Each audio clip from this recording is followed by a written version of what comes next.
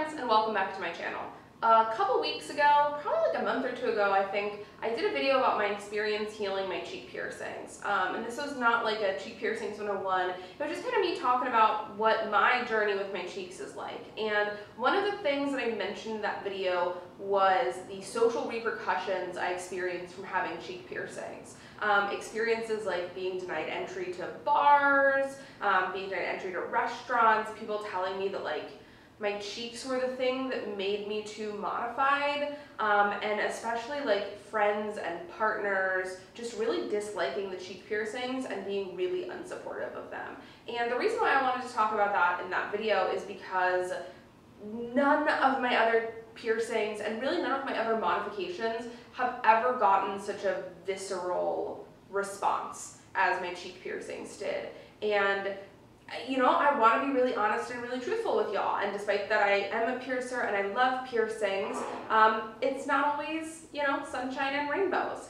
And a lot of people in the comments were shocked to hear about some of those social repercussions from any piercing, but especially a cheek piercing. And there were also some folks in the comments who had cheeks who said they'd had the same experience, which was honestly really validating for me that it's not just me who's dealt with this. But I decided to pop on and talk a little bit more about the social repercussions of some piercings and just kind of my experience as a more pierced, more modified person. There's this saying in the industry, you buy the ticket, you ride the ride. And basically it means that when we decide to modify ourselves and we decide to get visibly tattooed and visibly pierced and stretch our ears, like we are agreeing to buy the ticket and ride the ride no matter where it takes us. And sometimes where that ride takes us might be, you know, all the enjoyable experiences we get from body piercing and body modification, feeling at home in our own skin, all of that good stuff. But some of where the ride takes us is not so great. And social repercussions are a huge factor. Most folks will probably not be surprised to hear me say that like being super modified can make it really hard for you to find work. I think a lot of us are familiar with certain workplaces having dress codes that are no visible piercings or only one facial piercing or no big jewelry. We are already pretty familiar with that, and most folks who want to be more pierced, who want to be more modified, are going into careers where they know they can do that. They're willing to be the person who tries to make those changes and set new standards and just be such a damn good worker that they can't say no to hiring them with all their modifications. But most of us are already familiar with that realm of social repercussions, so I kind of want to talk a little bit honestly about some of the stuff that I think people don't talk about as much. As many of you know, I recently relocated to Seattle, where we're here in our beautiful new, fairly empty Seattle studio, but it's coming together. And one of the things that stood out to me so much in moving to Seattle was how easy the process of finding an apartment and getting housing was. Not easy in the sense of there's all this housing and it's super abundant and super affordable. It's fucking Seattle. But easy in the sense of I never felt discriminated against or judged because of my modifications when I was apartment hunting here. I must have gone on and scheduled probably like a dozen tours of different apartments, different places. I was in touch with different rental agencies, and no one cared. No one cared that I have yellow hair and big stretched ears and a bunch of piercings. And that has not been my experience in other places of the country by a long shot. I remember condo hunting when I lived in South Florida, gosh, probably this would have been like 2018, maybe 2019, and I actually had a realtor who was helping me find a place to live. They were one of my clients, we were working together, and I kept sending them listings that I liked or letting them know like places I was interested in, and on more than one occasion they sat me down and they were like, listen, like we can go tour this condo, but I'm going to tell you right now that they're not going to rent to you because you have these tattoos and you have these piercings and you are modified, and obviously like I know that you're a good person and you're a decent person and you're probably going to be a good tenant, but these people, they're just not going to want to rent to you. And they were right. They were super right. And I've had similar experiences multiple other times trying to find places to rent. I had a similar experience trying to buy a car, just dealing with a lot of judgments and a lot of presumptions about who I am because I have tattoos and I have piercings. And it sucks. It's hard. Depending on what part of the country you're in, it can make things like trying to rent an apartment, trying to buy a car, super, super difficult. Another thing that it can make really hard is needing medical services and medical attention. I talked about this a little bit in the past, talking about like dealing with medical professionals and advocating for yourself, but a lot of modified people face a lot of discrimination when we go to seek healthcare. With some frequency, that if I go into the ER for like something not even pain related, for an infected wound on my leg, and doctors and nurses were immediately like, oh, you're pain medication seeking, you're drug seeking, and I was like, that's literally not like what I'm here for. I'm actually like not really in that much pain at all. This is just like definitely fucking infected. If we could like clean it out and get me some antibiotics would be great. But there's a lot of discrimination about that, and I knew when I decided to get modified and get all these piercings and get all these tattoos, a lot of which I did pretty young, I knew that it was going to make things in my life harder. I wasn't stupid. I knew that it was going to make finding a job harder. Like, I'd heard all the things people said, and I'd heard that saying multiple times, you buy the ticket, you ride the ride. I really thought I was prepared for how this was going to impact my life. And now, on the cusp of turning 30, I can say with confidence that I was not. I never considered like it making it super difficult for me to access healthcare and medical care services and have these just really unpleasant experiences just trying to seek care and make sure that I'm healthy. Obviously, when we're more modified, a lot of these bigger cultural institutions, they're not the most welcoming for us, right? We all know about workplaces, apartment hunting, hospitals. I've been discriminated and turned away from restaurants and bars because I look too modified. I've been like judged or treated poorly by customer service staff in certain clothing stores or, you know, certain retail businesses because they assume I'm just some like gross, tattooed, pierced ruffian coming into their place of work, right? A lot of people will assume that I like can't afford nice things that I'm looking at, even though it's like, do you have any idea how much tattoos cost? Like, do you have any idea how much all of this work on me costs? Like, I'm good. But one of the really big social repercussions has been dating in interpersonal relationships. And a lot of people really do not like modifications.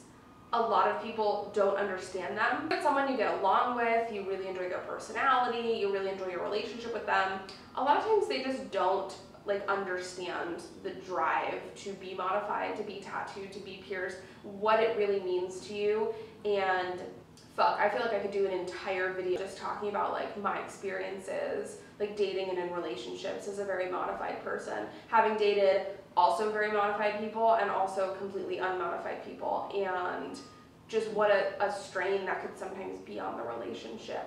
But I have a lot of people who will, especially like unsolicited strangers or people who I've just met like at an event or while I'm out, who feel really comfortable telling me that they think that I'm super attractive and super pretty. If only I didn't do that to my ears. If only I didn't have so many piercings. And that they would totally date me or totally sleep with me if it wasn't for my big stretched ears or if it wasn't for my cheek piercings. And first of all, it's like, why do you think, A, that I care, B, that you're entitled to give me your opinion about my dateability or my fuckability, and C, that it's appropriate to say this to someone that you just met. But being very visibly modified, it invites people to just come talk to you about anything and everything in usually really awkward conversations and situations. And again, I knew what I was signing up for, getting all of this work done, but boy, I was not as prepared as I thought. And it's just, it's a very persistent thing. And sometimes it's fine, sometimes it's nice. People will come up to me on the street and they'll say, oh my gosh, like your tattoo is super beautiful, I love that. People will see me and they're like, oh, like your weights are really cool, like what are those, are they heavy? I've had some amazing, wonderful, just random interactions with strangers thanks to my modifications. And those interactions I cherish and they make me super happy. And if you, see me bopping around, please come say hi, I love that. But for every single one of those, like, beautiful, nice interactions, there's also like a, hey, yo, little mama, nice tats, cat call, or someone telling me, I bet your parents are so disappointed that you have all that stuff in your face. And just total and complete strangers feeling very comfortable telling me their most intimate opinions about my body and what I am doing with it and how they feel about it. And it just doesn't stop, Some days I have all of the patience in the world for it, and I totally want to talk to you about that tattoo idea that you have while I'm at the bar. And I totally am fine engaging with people and answering questions about my modifications and educating people. But sometimes I'm in a gross t-shirt covered in paint and I'm in the middle of working on stuff in my apartment and I need to run to the grocery store and I'm just trying to check out at the grocery store and buy the shit that I need, and I don't need, a cashier and 2 random customers like telling me their opinions about my tattoos, especially their negative ones.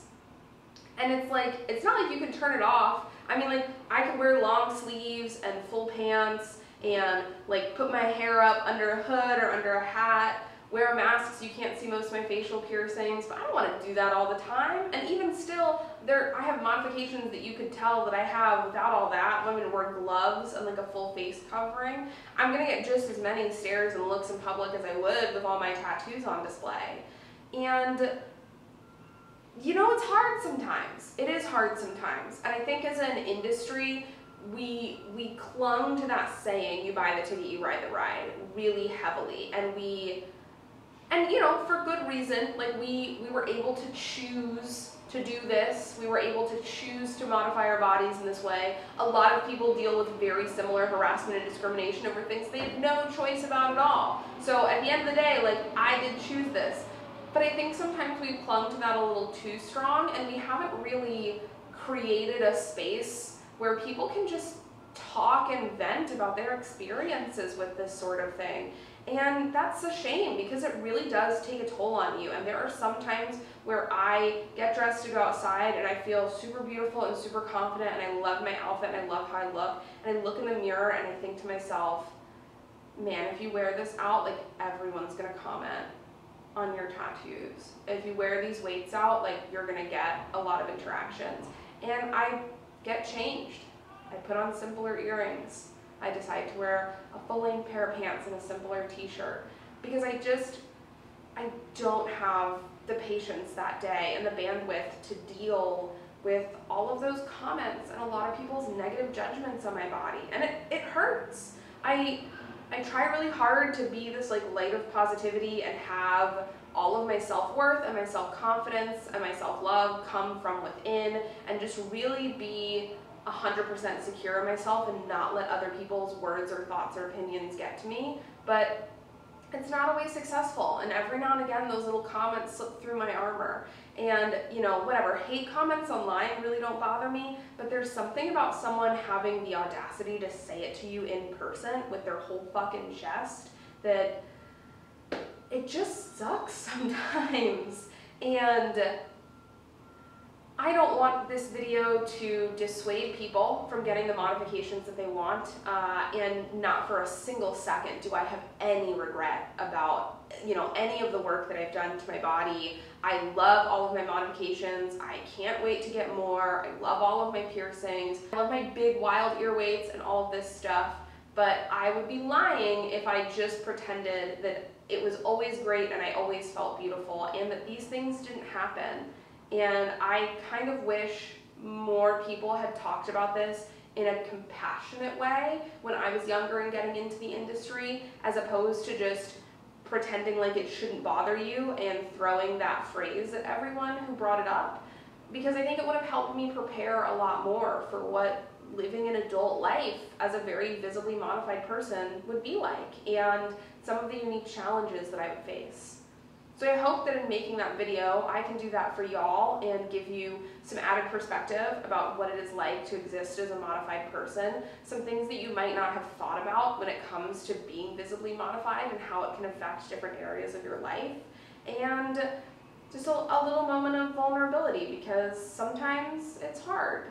And I think I've spent a lot of time sharing what it's like when it's easy on TikTok and even here on YouTube, but that's not the whole picture. I always want to be honest with all of you and show you the good and the bad.